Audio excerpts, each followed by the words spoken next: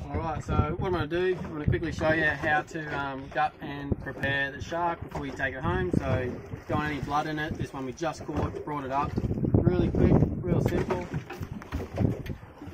So you want him obviously alive. So cut the head off. The blood's going to go everywhere, makes a mess. Right. Cut the head off, throw that away. Then you want to gut it over the side. So just go down where its anus is there, straight down through the guts. All the guts to come out.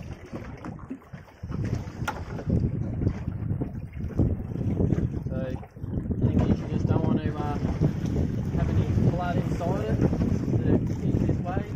And you want to hang it up. Get rid of all them guts. Wash it in there, water.